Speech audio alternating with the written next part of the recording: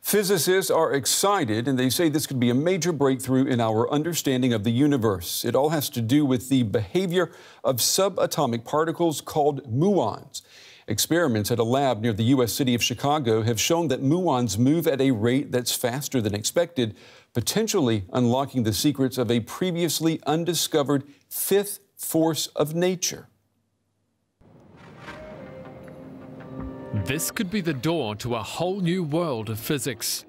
For years, researchers have been using this ring, made of superconducting magnets, to accelerate the tiniest building blocks of matter, called muons, until they're almost as fast as the speed of light. That's when they can observe how muons interact with other forces and particles. And the results show that muons actually behave completely different to how current theory says they should. Up until now, something called the Standard Model explained all subatomic particles and their characteristics, such as charge, mass, and lifespan. But scientists have observed that the behavior of these muons suggest particles and forces exist outside of this theory. Everything that we can see in our universe, everything around us, can be explained by a few building blocks. These blocks describe the Standard Model of particle physics. One group of these particles makes up matter. The others transfer force. This theory can explain 3 of these forces, but the 4th force, gravity, can't be explained in this way. This is the force that keeps planets in their orbits, and that affects everything that has mass. When the universe was created by the Big Bang, these 4 forces combined. That's why the Standard Model can't explain what exactly happened at the beginning of time. The Muons experiment could help us plug these fundamental gaps in our scientific knowledge and help us solve mysteries that have been confusing astrophysicists for decades. But first, more exact measurements and testing needs to be carried out to make sure the muons' unexplained behavior really can be attributed to unknown particles or forces. All right, the mystery of the muons. To talk about that, I'm joined now by Alex Keshavarzi, a research associate in the Department of Physics and Astronomy at the University of Manchester in the UK. It's good to have you on the program. So how excited are you about this discovery?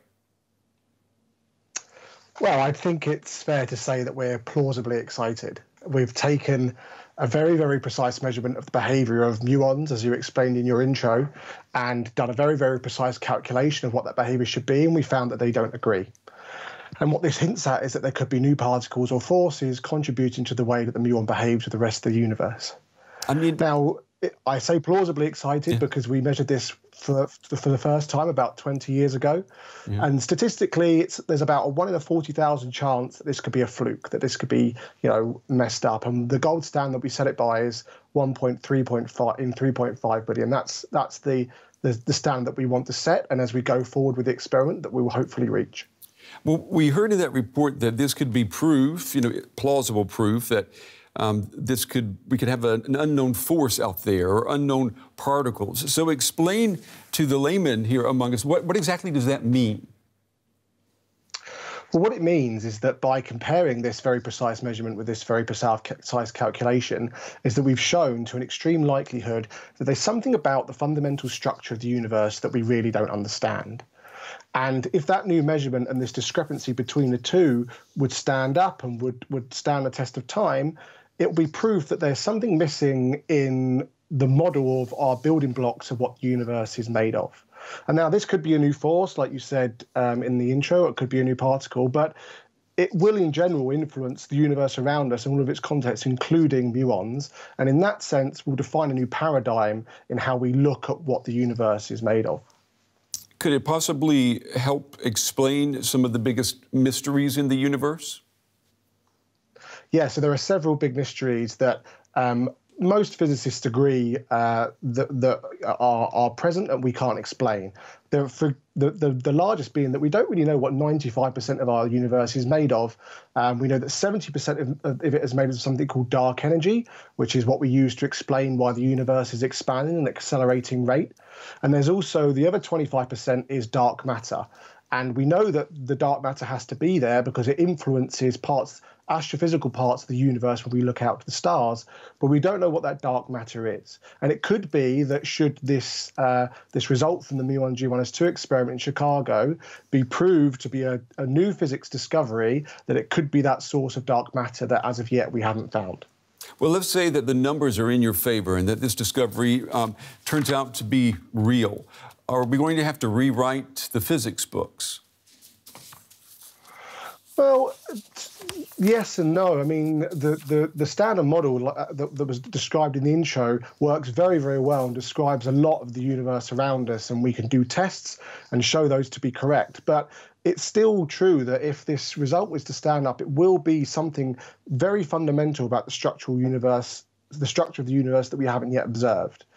And clearly there's something missing given what we see when we look out at the stars, and everyone accepts this. But if we discover a new force or a new particle, it will open up a new era in attempting to understand what constitutes, the matter all around us. Alex Keshavarzi helping us understand the mystery of the muons. It's fascinating. Alex, thank you. Thank you. Thank you very much.